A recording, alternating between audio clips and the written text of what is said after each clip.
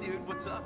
Oh, shut up, you waste man store. Shut up, you dickhead! Yo, what's good, everyone? How's everyone doing today? Hope you're having a good day. We're on FiveM. It's the first video of many. So what I'm going to do on this channel is I'm just going to do a few guides, a few videos, you know, all that good stuff. Obviously, we're just vibing right now. Don't really know what else to do, to be honest. This video is going to consist of many things. I'm going to show you guys how to do texture loss, show you guys how to do an FPS boost. Please do put the bell notification on. Just do whatever you want. I don't know. Just put the bell notification on and subscribe. So without further ado, guys. Alright then, so let's get this video started. So you're in FiveM, right? So what you need to do is press your escape button, go all the way over to your settings, and then go down to your graphics. And as you can see, I've got the video memory 3 gigs out of 6. You know, obviously that's kind of low, so it's not too bad, but the city still looks nice. So if we actually go down, we see all this. You may have this on, turn it all off. So you got off, off, off, VSync. Okay, this is where people get confused now. So this is why this causes texture loss, right? So VSync is turned on. So VSync locks your game to 60 FPS. VSync off locks your game to 30 FPS. And VSync off locks your game to absolutely nothing. So it'll be uncapped. So you'll be getting 100 something plus FPS if your graphics card is good enough. I'm going to be using on, so it locks to 60, so it's a smooth experience, but yet not choppy, but it looks good. So what you need to do is go down, down, down, down, down, turn this all the way down, population density, variety, and scaling, turn them all the way off. We don't need any of them, and it's just using your graphics that you don't need. So if we go down, you see the extended texture budget. Make sure this is over halfway. This is a new thing that's just come out. It's not that new, but it's like it's new enough to help you mess around with the graphic. So make sure that's over halfway, and your texture quality always has to be normal unless you've got an amazing computer. So I think just the texture quality and everything else is completely fine. So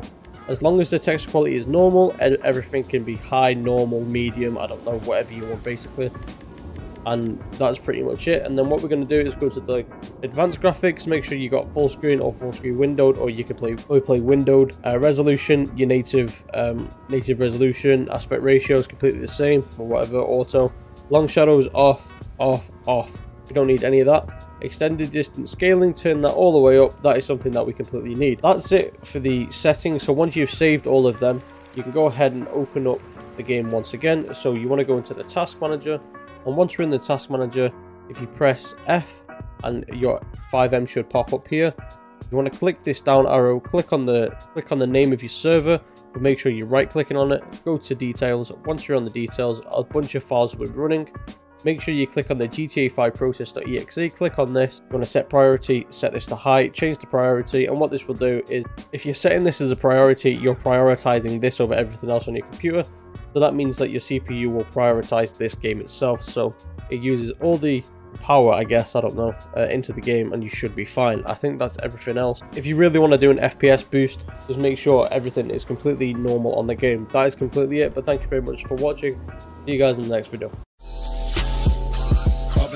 Myself staring in the space, bitch, I'm dropping, I might as well never be pleasing this buggy. My enemies want me, I am the worst version of myself.